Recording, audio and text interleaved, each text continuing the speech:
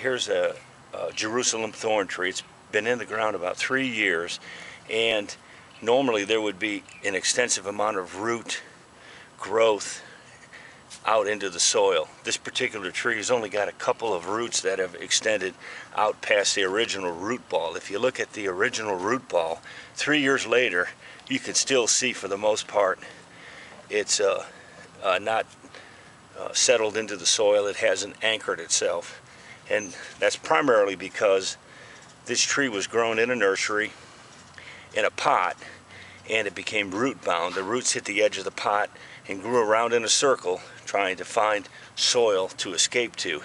And then which is normal, but when that tree or a plant like that is put into the ground, the roots need to be cut so that they can begin to grow laterally into the soil. That never occurred on this tree, and these roots, many of them I've already cut, were just growing in a circle because in essence they were trained to do that in the nursery by growing in a pot. So we've cut the circling roots and left some good stable anchor roots. This one here especially, we don't really like the upward angle that's at, but you can see it's the biggest root that there is. So we're going to leave it for now, and then let's see in a couple years if these roots that I've cut, they will grow laterally, get out into the soil, and then if this is still a problem, later on we can cut that off because these roots will have taken hold into the soil.